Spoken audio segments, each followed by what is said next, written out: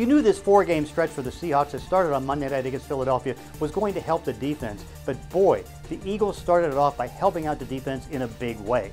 You can see that they were able to get pressure on Carson Wentz. He was sacked 6 times. On Tuesday, Doug Peterson said, hey, it could have been as many as 10. They were able to contain him, and now all of a sudden the defense has 29 sacks, 19 or so in the last 4 or 5 weeks, and that's added now 29 sacks is one more than last year, and they're on a good pace.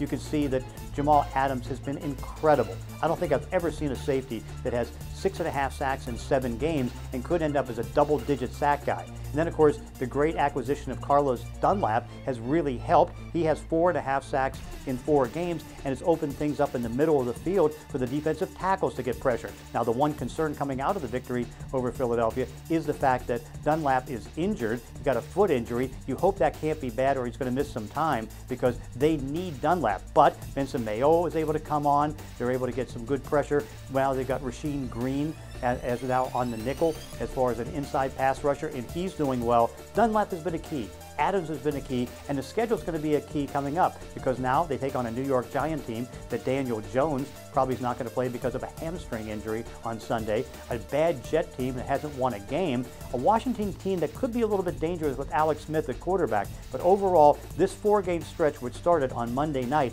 could really help the confidence of this defense, the secondary, the defensive line, and all of that together to try to get to 11-3 by the time they take on the Los Angeles Rams in Week 16.